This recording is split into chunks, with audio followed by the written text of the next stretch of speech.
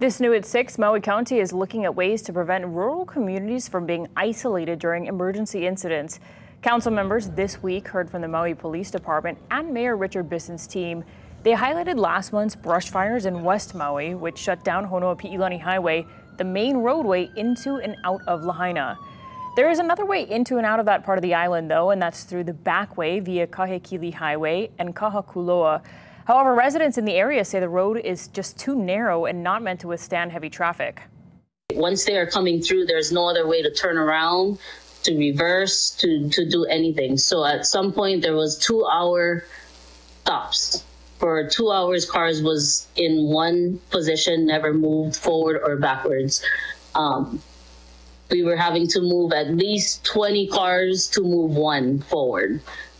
And at some point, there was times where we even had opened up a lot of our yards for the cars to go through, that we can kind of get them,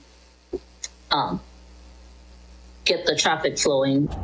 A spokesperson for the mayor's office says they held a meeting recently with different county agencies to find out a way to best coordinate public information during these types of incidents.